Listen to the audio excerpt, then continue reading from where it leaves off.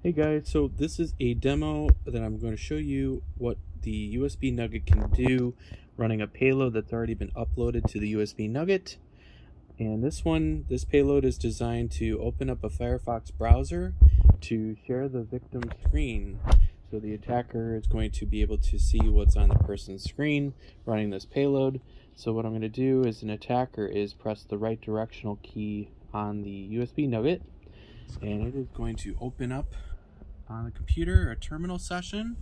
It is going to put in a URL or the command to open up the Firefox permissions settings, and it is going to share the victim screen. As you can see on this, it has shared the screen, and the last command on the payload is running this little program here that's going, you've been hacked.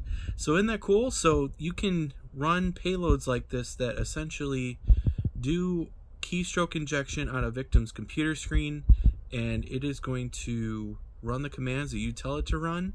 And this is just a quick and easy tutorial. There's tons of payloads out there.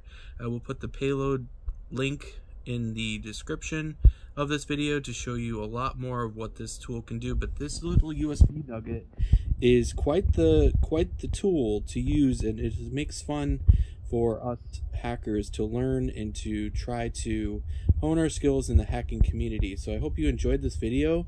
Stay tuned for more, and I hope you have a great rest of your day.